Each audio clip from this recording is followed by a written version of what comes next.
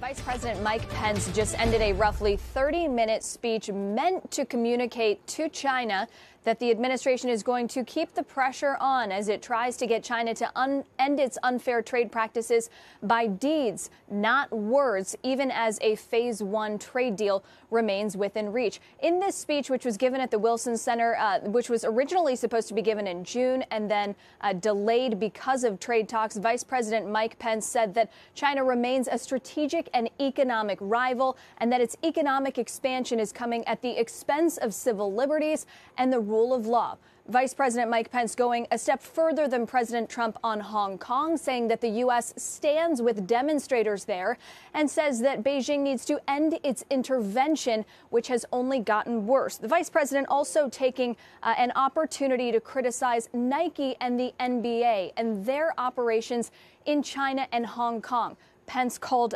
NBA a wholly owned subsidiary of the Chinese communist regime and sharply criticized Nike for pulling its Houston Rockets gear from stores in China, saying that Nike calls itself a social justice champion, but that essentially was not acting like one when it came to the money and the lure of the market of China. So certainly a withering critique of the Xi regime in China, even as the administration continues its negotiations. Scott?